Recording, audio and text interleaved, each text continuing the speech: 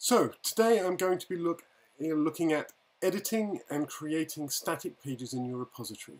So what do I mean by a static page? Well, anytime you go to a page of information, just a kind of a static web page of content, this is the static page. Traditionally, EPrints ships with a kind of a home page, an about page.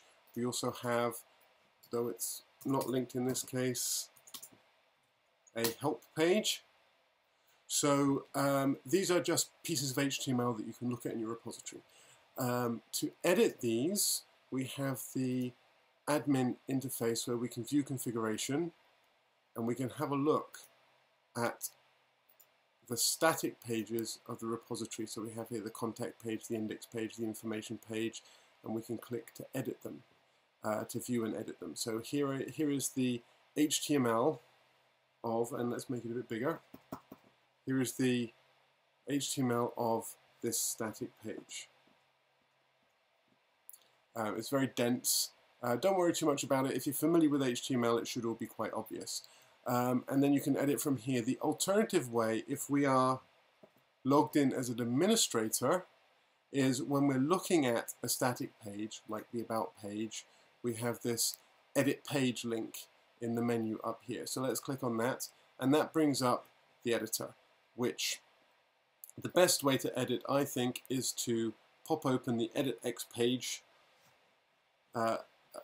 window, and this has in it the HTML. Now, it is slightly extended HTML. We have these kind of X page title tags, X page body, and we can include things like configuration variables. So this is the admin email. But if we type in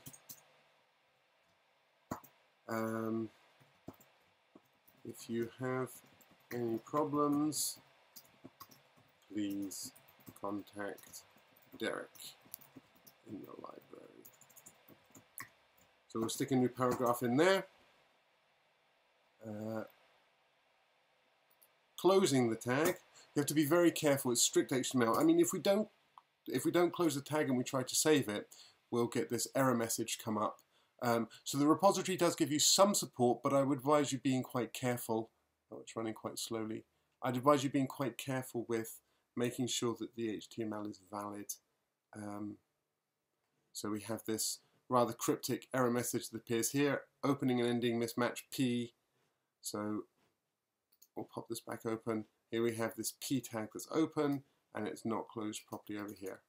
So I will close that, save the changes, and that has changed our About page. If you have any problems, please contact Derek in the library. So that's simple to edit existing pages, but what about creating new pages? For that, you have to use the admin configuration tool. So we're going to view the configuration, and we have, if we look in lang en static, we have all of these pages, and we can create a new file at this level. And let's call this owls.xpage.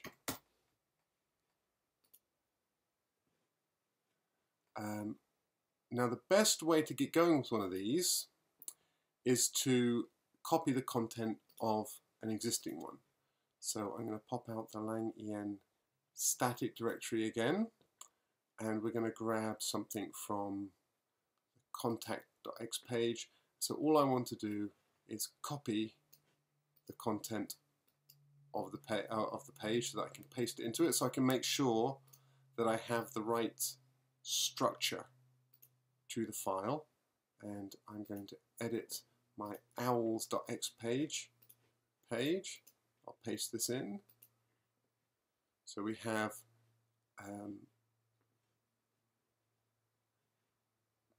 we'll give it a title. We'll call this owls, and everything between, so that the head of it, this part, the structure is quite important, and then between the opening of body and the closing of body, that's where the details of the page are. Everything in between this and this is a comment, so let's just get rid of that. And we have our fresh page, and we're going to put some content on it. Owls, owls, owls, some HTML, owls with owls. Let's put it into paragraphs.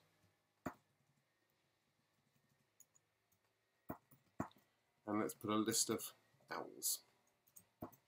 So just some HTML.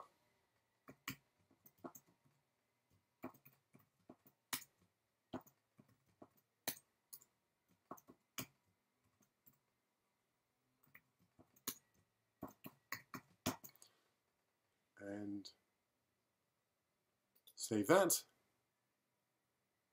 Now, if I go to now, training1.eprints.org/owls.html, I get my brand new page come up.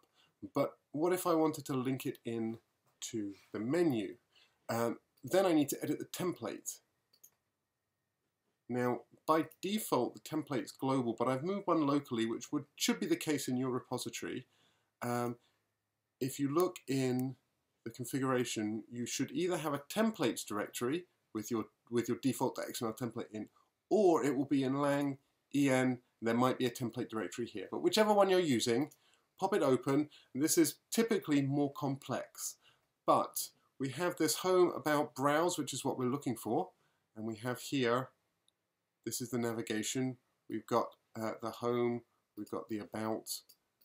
So what we're going to do is we're going to edit this to add a new link to the template. And I can't stress enough that on a production repository, this will typically be an institutional template, so maybe more complex, will be very different from what this looks like. Running slowly again.